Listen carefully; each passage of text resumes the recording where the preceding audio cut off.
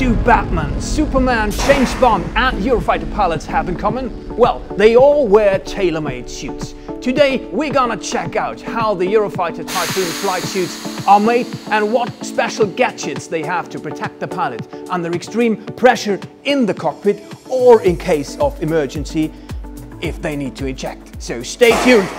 This is the Fight Show with Glenn.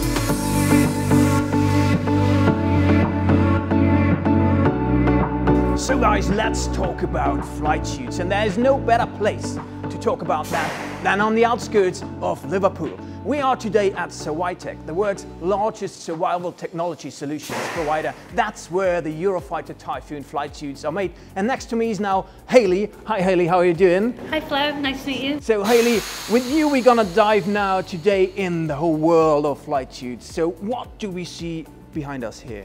Yeah, well this is our G-suits. They're currently on test, but before we get into that, let's go onto the shop floor and show you where they're manufactured. Great idea, so let's go.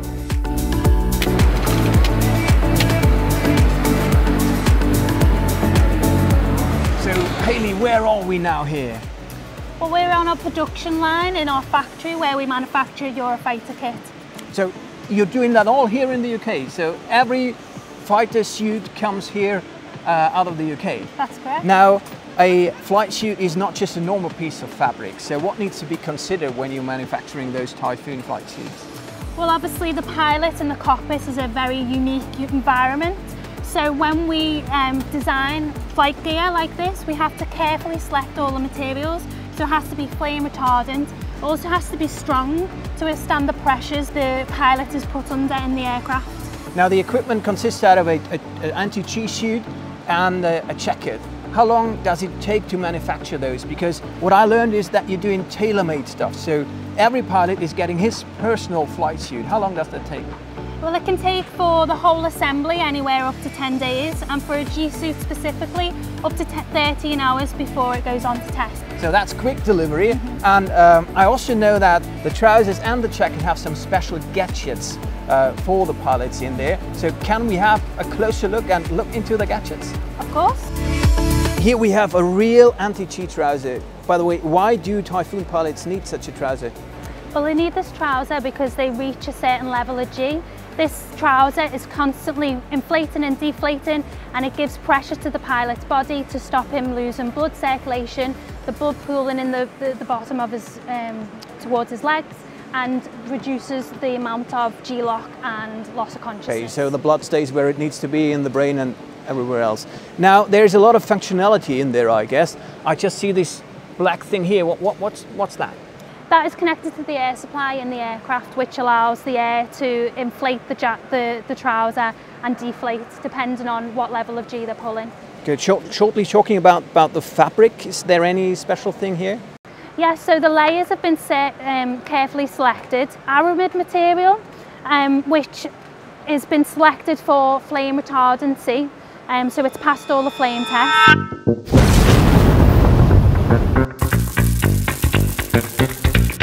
Inside there's a nylon layer, and that gives it the strength it needs to push the inflation towards the pilot's body in the cockpit, and obviously giving him more chances of not losing consciousness. Cool. Now that's the trouser. Over there's the jacket. Let's take a closer look at the jacket.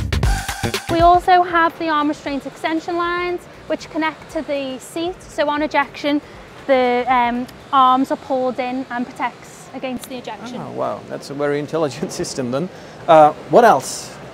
We also have pockets which are fixed to the waistcoat, which carry the survival aids, and a beacon, so it allows the pilot to be rescued and found. Okay, once you're bailing out of the aircraft, this is activated yeah, on automatic action. Good. And now what's inside here normally? Inside here we'd have a stall bladder, which is automatically inflated should the pilot hit the water when he ejects, and it brings him up to the surface, and then his beacon will signal where he is and he can be rescued and found. Okay, all the rescue gadgets. Now I guess once it's manufactured you're going into testing, and you do a lot of testing because there is no option of failure when you're producing that equipment, and I think that's the next step we are looking at now, right? Yeah, let's go over there. Hey guys, we are now going to the laboratories. Oh, there's Bruce, our test engineer over there. Oh, let's go. Hey, you must be Bruce, right? Yes, hello. I'm Flo. Pleased to meet you. What do you have in your hands here? This is a bladder from a pair of anti-G trousers. So the inner life of the anti-G trousers, Absolutely, right? yes. And what are you doing with that now? Well, it's just had a leak test. I'm now going to put it on the rack here, and after a certain time, if it's okay, the bladder will be assembled into a pair of anti-G trousers. Oh, cool. Now, you got much more in your laboratory, I guess, than just this one pair. Oh, yes. Can we have a look? Yes, certainly. Okay, then let's go. Okay. Oh, wow, Bruce. Now, I have to admit, I feel a bit like entering Q's laboratory in the 007 series. All right. Here. We started our episode here and used that as a background, but what exactly are you testing here? We're testing 3 pairs of anti-G trousers. Normally, we test every 100th garment of production, and we do an inflation, deflation, endurance testing. And that's the noise we hear. Yes, that's the air being inflated, deflated. Okay, what else are you testing here? There are a lot of other funny machines you have. Oh yes, we have all sorts. We have chambers. We can do temperature and also simulate pressure altitudes up to about 80, 90,000 feet. Okay, why do you do that? Does the fabric change in the altitude? Well, sometimes, all depends, but normally it's to test for trapped air.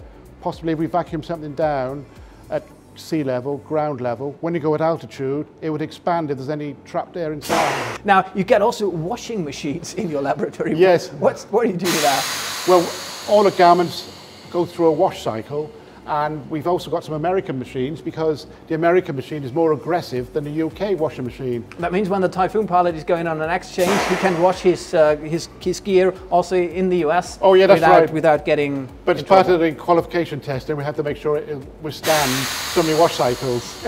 Now, Bruce, I think there are so many interesting machines you've got here and gadgets you got here. We could talk for hours, but we don't have that time in the episode. But thank you very much for being on the Fighter Show.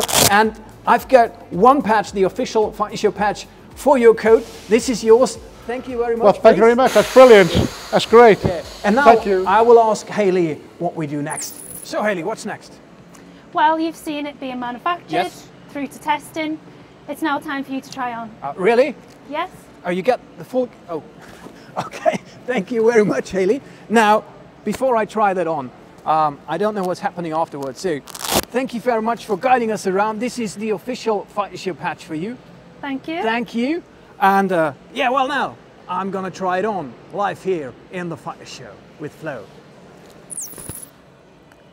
Wow, looks good, feels good. Guys, that was the episode about flying suits of the Eurofighter Typhoon. Many thanks to Survitec for hosting us today. Take care, see you soon, and may the Air Force be with you.